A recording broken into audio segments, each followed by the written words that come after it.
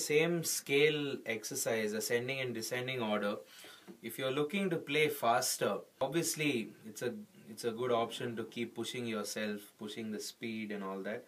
But if you're looking to play faster, I have a better way to do it. You could still retain the same timing of the same beat pulse in your left hand,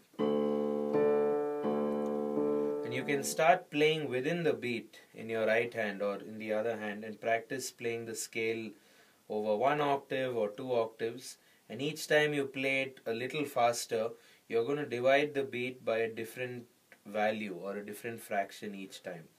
So here's how it sounds with the right hand playing quarter notes, with the left hand also playing quarter notes. So they will sound exactly together. And I'm using the root and the octave just for fun.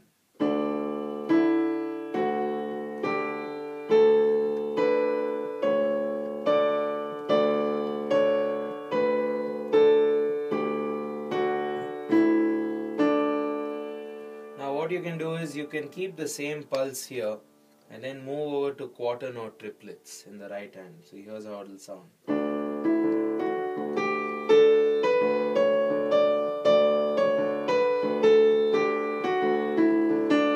Going back to quarter and then to quarter note triplets.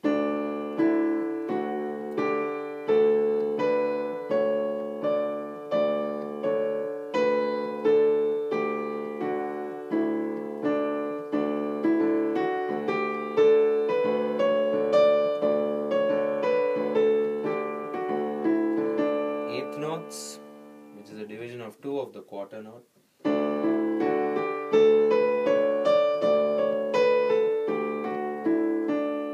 Eighth note triplets, which is a division of 3 of the quarter note.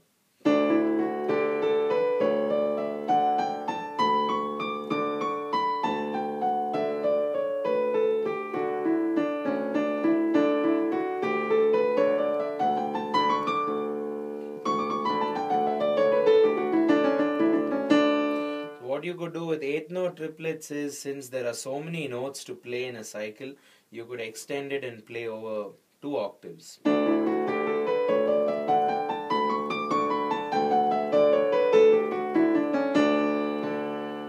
the same thing with 16th note playing, which is a division of 4 of the quarter note.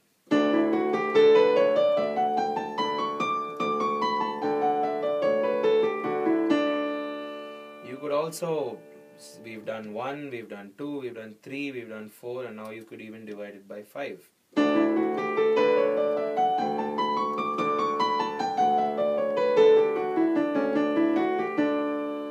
6, 7, 8, and so on. Basically, when you're looking to play faster, what you need to ensure is that you're not losing the flow of the song and you're not playing out of time with the music. So whenever you look to playing faster, my suggestion is always get your left hand to do something or play with a metronome. The left hand becomes very useful because it's also improving your hand independence and coordination. So even at a greater speed, like something like this, I'm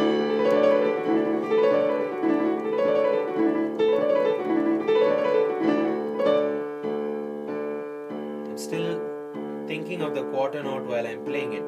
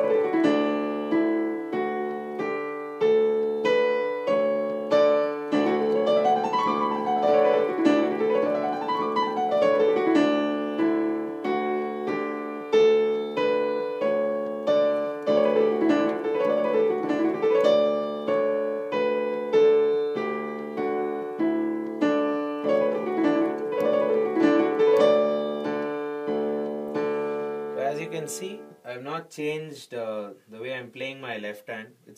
If you're not able to get the coordination of the left hand and the right hand together, what you could try and do is to use a metronome, set it at a slow speed, preferably 60 to 65 beats per minute, and treat that as a quarter note, and start dividing that quarter note, and that will help you play faster.